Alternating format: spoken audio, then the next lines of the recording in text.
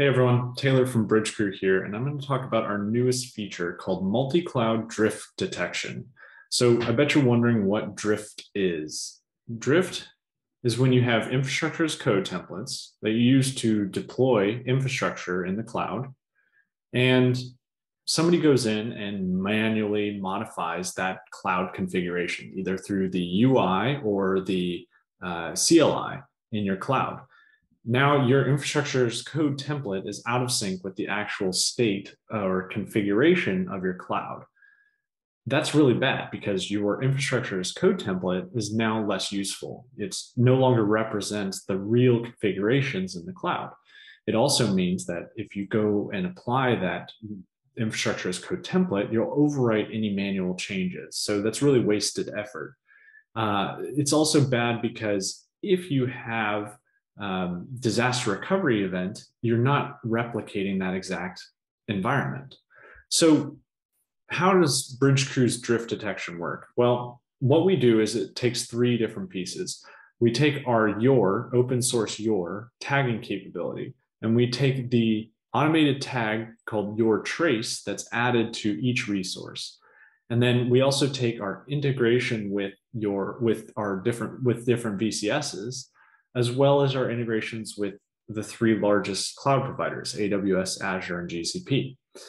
Now, what it does is it takes that your trace, and in the code, it identifies, here's the resource with that your trace, and then it matches it to the cloud runtime resource with the same trace.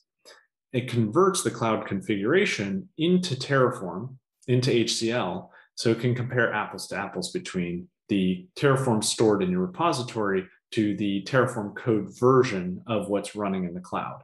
And that way it can say, oh, a configuration has changed from your cloud to your repo. So let's take a look at what that's like.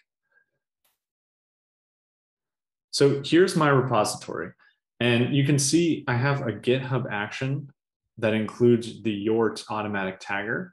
Now, this doesn't have to be in GitHub Actions. It can be either run manually or in any CI/CD pipeline. It just needs to tag your resources with that your trace ID. Now, if I go into my Terraform template, you can see it's a very simple template that provisions an S3 bucket. And here's those additional tags I've added. Here's that your trace that gives it that unique ID. Now, when I head over into my Cloud Console, you can see here's my test bucket that I created using that infrastructure as code template. And if I scroll down to the properties, I can see here's that your trace ID that matches what I have in code.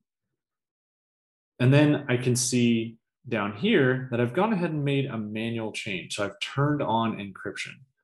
Now that's a good thing. I turned on encryption. That's what everyone should do. It's not the default in S3, but it now means that my cloud configuration is out of sync with my code.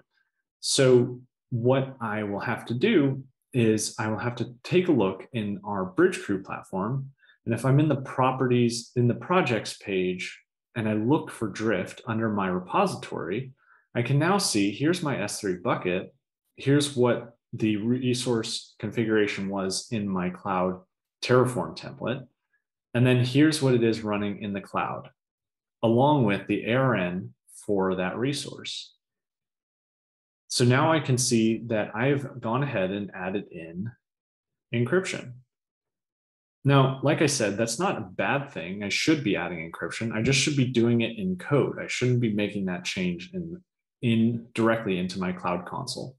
So I could theoretically go in and do a Terraform apply, and this will bring it back in sync with, I'll do this in US East 1. This will bring it back in sync with my code after it refreshes the state.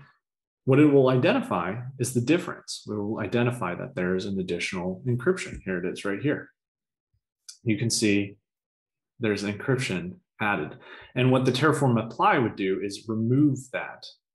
Now, I don't necessarily want that because I want encryption turned on. So an alternative is I can go back to my Bridgecrew projects page, and I can do fix drift.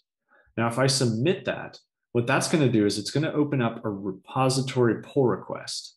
So if I go to my pull requests or merge requests, if you're in GitLab, you'll see here's the fixed drift that I've added.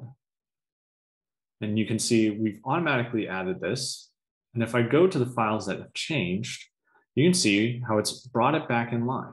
It's gone ahead and added in server-side encryption.